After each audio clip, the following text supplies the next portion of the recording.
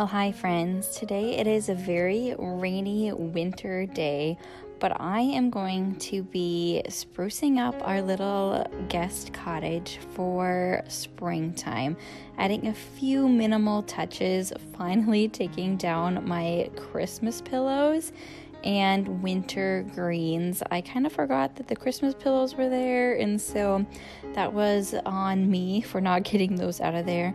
But winter decor is being removed, and I keep it very minimal in our guest cottage as it is an Airbnb, an overnight rental, and I don't want a lot of clutter in the space as it is a 450 square foot space. But I was ready to add some faux florals, bring some of my spring-like touches back into the space, and some more colorful pillows and just a few nice touches to liven up the space for the upcoming March.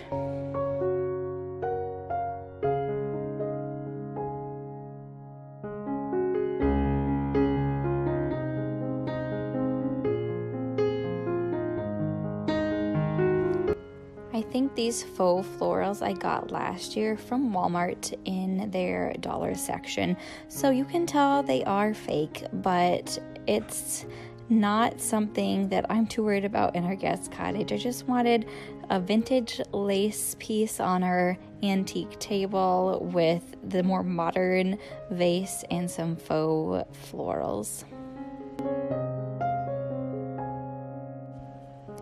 I still had some pine cones and red and gold Christmas balls in my blue mason jars, so I just emptied those out into the bag and then also removed these wooden green trees and am playing with what I want for decorations on this shelf here. So I have this old pitcher. It usually has a wash basin underneath it, but I thought I'd use that on the shelf, and then I changed my mind because I wanted to correlate the blue on the top shelf with the blue on the bottom shelf.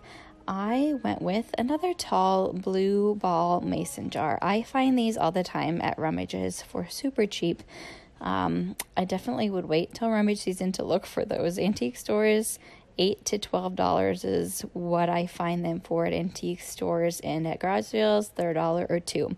And I just put in some faux white tulips. These are the best tulips I have found on Amazon, and I have multiples of those, but I just loved the blue on blue on those shelves and just spruced it up and made it bright and cheery.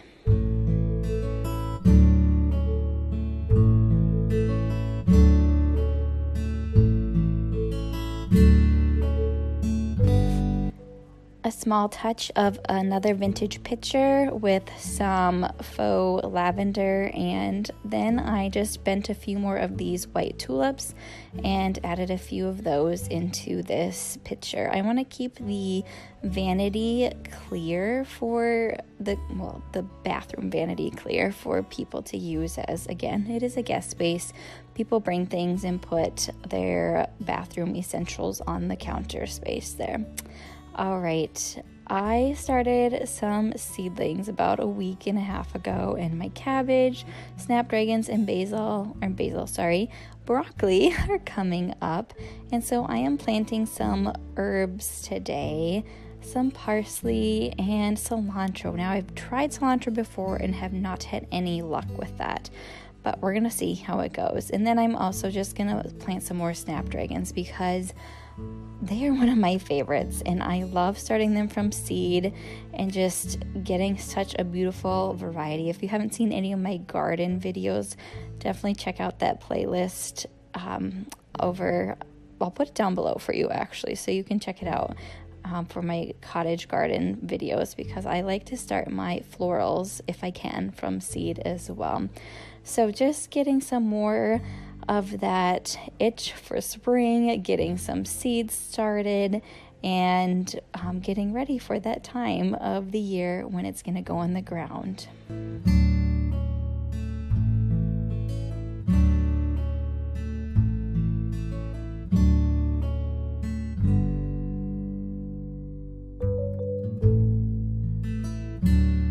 So on this particular day, it is actually Valentine's Day when I am filming this for you.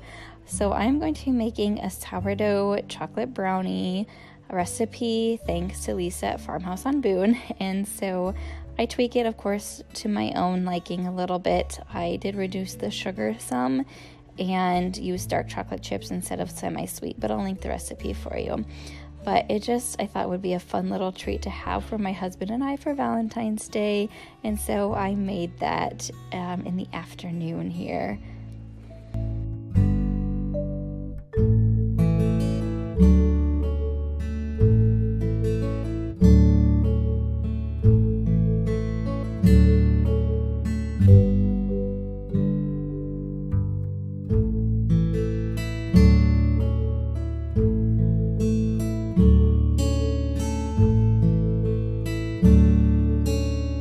Melted the butter, chocolate chips, and added my homemade vanilla to that mixture. And then I'm doing my eggs and sourdough sugar and the dry ingredients in my bowl here.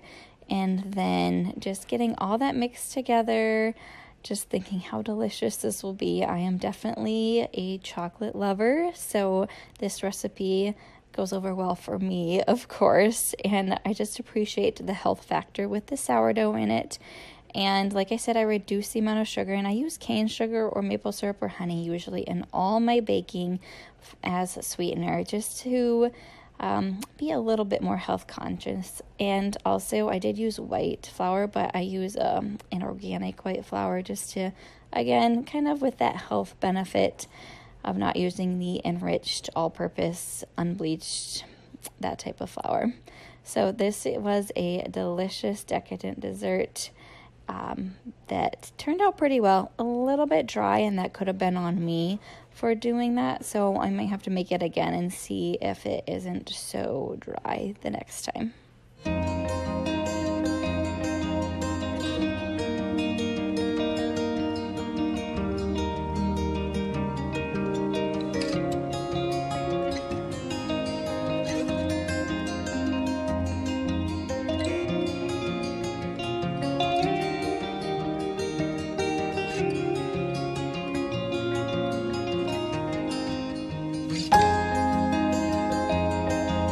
While the brownies are baking, I had done some slow cooker yogurt the day before, and so I actually had to stick it in the fridge for a while to strain, and I have just been using a tea towel to strain it in a colander into just a big Dutch oven pot. And so just straining my yogurt, getting that done. I love having my raw milk yogurt, and hopefully we'll be sharing a recipe for that on my blog soon as well.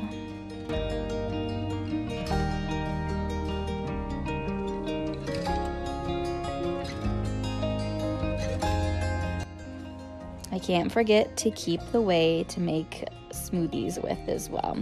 So the brownies, pulling them out of the oven, they make the house smell so delicious, and just thinking how blessed I am to be able to make such a treat.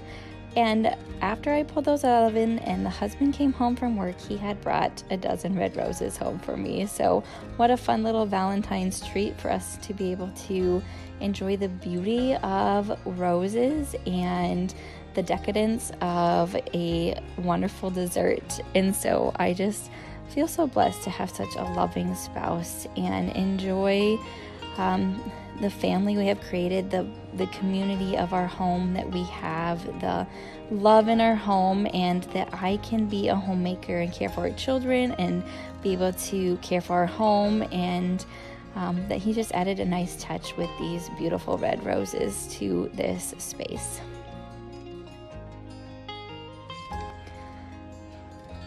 The girls are in bed, and it is time for me to enjoy a couple of these brownies with my red raspberry leaf tea, and yes, note the mug.